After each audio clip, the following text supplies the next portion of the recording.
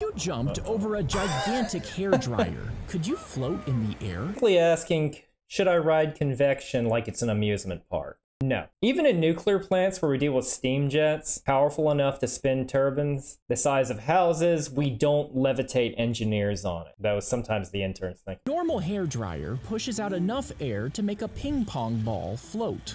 Yep. That's because the ball is very light and the airflow creates a stabilizing vortex. It's a bit like trying to hold a control rod just barely in the core. You could theoretically have suspended criticality, but you're one sneeze away from chaos. To lift you, it would need to be as powerful as a jet engine, blasting scorching air at hundreds of degrees.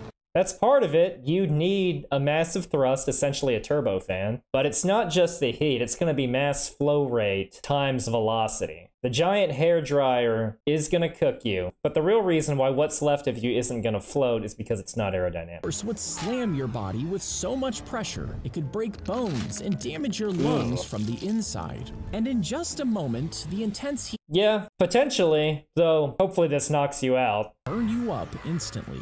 So 600 degrees Celsius will char you within seconds, but full incineration will take longer than that. Not sure if that makes you feel any better, though.